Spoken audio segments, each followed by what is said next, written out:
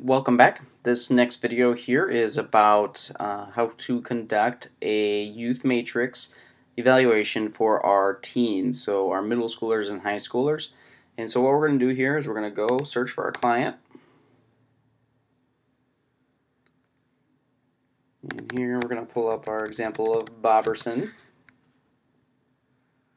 We're going to go in his folder, and then we're going to scroll down till we see that youth matrix teen. You'll notice there's an elementary version as well. Just make sure you select the correct one for the child you're doing this for.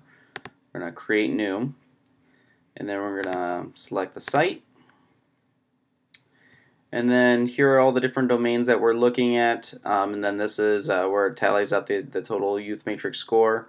It should be noted that for these different domains that are on here, nearly all of which have actually been analyzed through statistical software and determining if it has some level of prediction for having each of these 2 through 9 and having some level of influence on academic performance. And so fortunately we do have some evidence of statistical significance in which most of these domains are actually indicating some level of influence or ability to predict how well a child's going to be doing academic performance. And in the broader scheme of things, if we start to see children struggling in certain domains here, we should be targeting services to help address those needs because we do know that they'll have some influence on their actual academic performance. Alright, so for this first category here, ultimately what we're doing is a GPA calculator. And so what happens is that we pull up the child's report card. Typically we access that information from PowerSchool, but it might be in a physical report card. Either way, you're going to count up how many A's, A minuses, B pluses, B's, B minuses, etc., etc. So here I have a child's report card queued up. And so if you're conducting this at the end of the semester, sometimes there's an actual semester category. If there isn't, you're just going to be looking at the most recent quarter here. And you can always consult your over here for some additional details on where to consult that information. So anyways, here we'll look at, for this particular child, the second quarter just started, so we'll look at the first quarter for the purpose of this exercise. And so here I'm going to add up, okay, we have 1A, I'll put that there, 1, we have a B, we have 1B,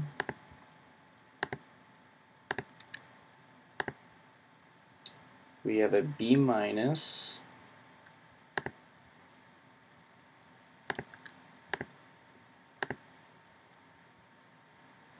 looks like we have 1B plus, and let me go back to the A's because there was more of them. So we have 1, 2, we have 2 A's and 1 A minus. So we'll fix that, 1 A minus there, and let it do its thing, do all its calculating, and then we go down here.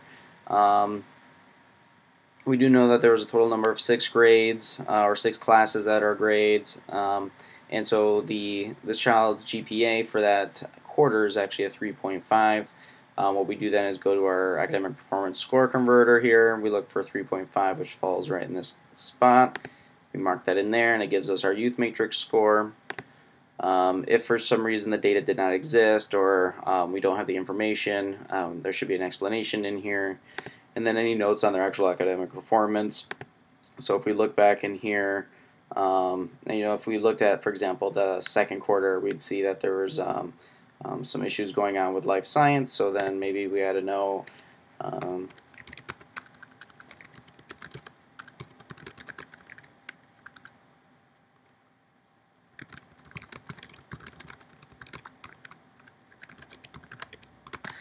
if we actually go on even deeper, click on the actual grade here, what we can see is what's going on.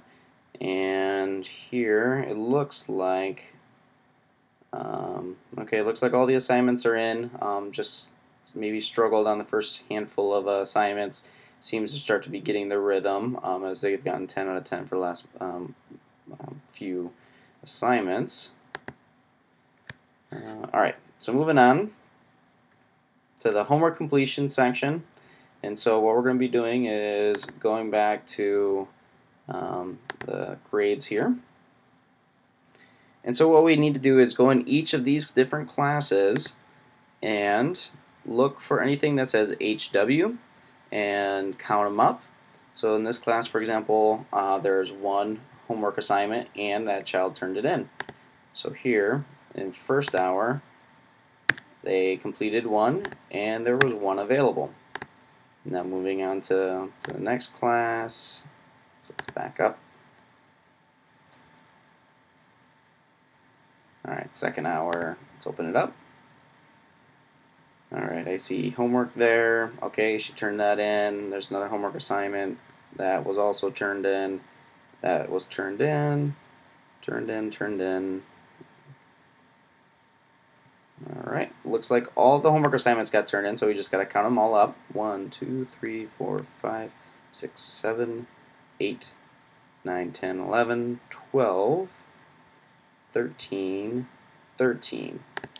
Alright, so there was 13 assignments in that class and 13 that were completed and 13 that were available. I'm not going to do the rest of these right now, but we just continue that process for each hour. And then here at the bottom, it tells us the average of assignments completed versus how many were available. Of the ones we looked at, she had turned in all of her assignments, homework assignments, and so we're going to mark 1 over here, and it gives us our youth matrix score. Same deal, inputting that missing information there.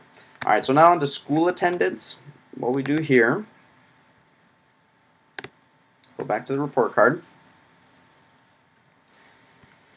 Well, this one looks pretty easy, considering she didn't miss a day of school for that first, well, a little over first quarter so far.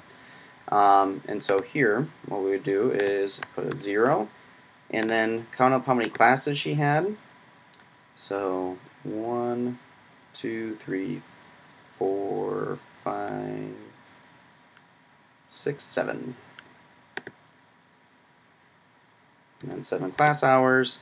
Not surprisingly, the average number of absences, well, it was 0. And so then we put that answer right there, and it converts into our youth matrix score, which is a 5.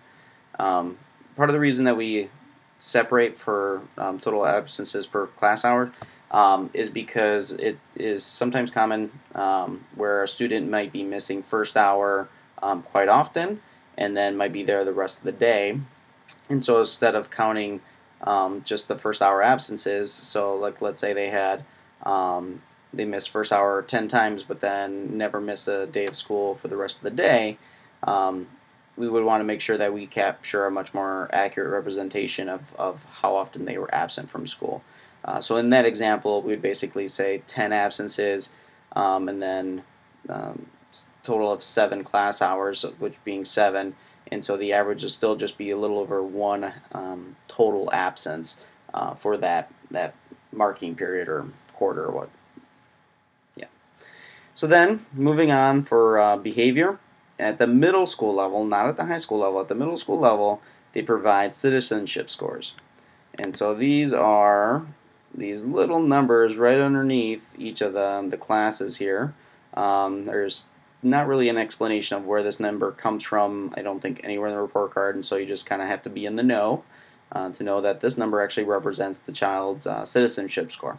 It basically, the lower the number here, it means that their behavior in the classroom is better, and then it goes up to 5.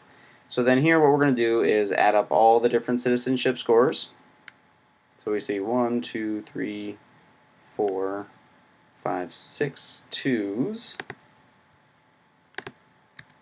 and then there was 1, 1, and then 0 and the rest. So then here it gives us our average citizenship score being a 1.86. Alright, 1.86. Let's see here. Right there. And then it gives us our youth matrix score being a 4. Again, if you're doing a high school student's youth matrix, you're not going to have that information, and so you'll just put in yours like data does not exist. However, let's say if you saw that the child was suspended The child was suspended on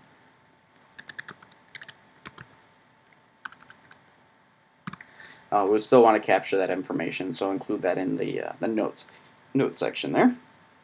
All right, so after school program involvement, same as in the setup for the elementary program.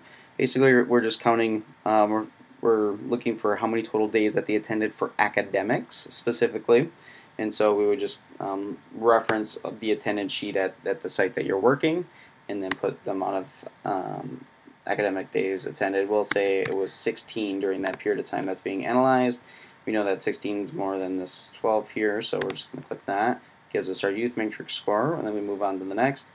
And then this next section here is interviews, and actually every following section here is interview portion. So it is done with the child.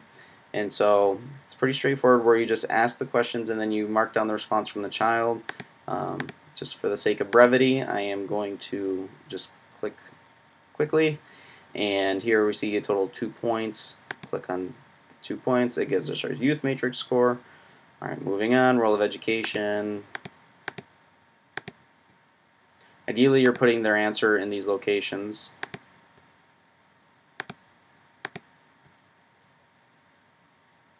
All right, so here are total points for youth. Role of education, we have 19. And total points received is a 1. Mark the 1. Here we go, we have our youth matrix score. Really, there shouldn't be any instances of data not existing for these interview ones. It's more of just being able to find the time to conduct the interview. Alright, so then here for school social inclusion, again asking these questions and marking down their responses. Oh, actually, I'm going to click that one. So here's a total of 5 points, and so we're going to mark the 5-point mark spot, and there's our youth matrix score. And then here's the perceived parental support. Alright, and this is the name of the parent or legal guardian. And if there's more than one parent or legal guardian, make sure you list them all. And then we'll just say that there's Bob Boberson has a father, Bobby Boberson Sr., and he's the father, so we're going to indicate that, and that's the only parent in the household. And then again, we're going to just answer each of these questions based on the responses from the child. There we go, our total points for the section, and then we're going to mark it on our Likert scale there, and it gives us our youth matrix score.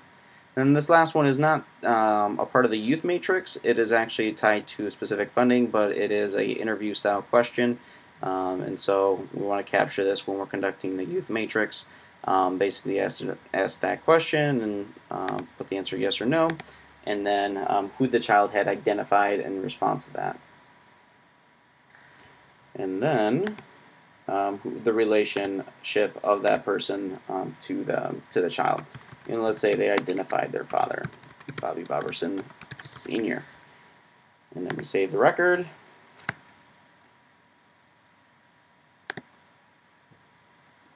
And here we'll see our total youth matrix score for this individual. Should also be noted that you don't actually have to complete all of the different sections at once. You can actually do each section as you have the information. So keep that in mind when completing the youth matrix for both the elementary and middle school and high school students. Other than that, this concludes the training on how to conduct a teen version of the youth matrix evaluation tool.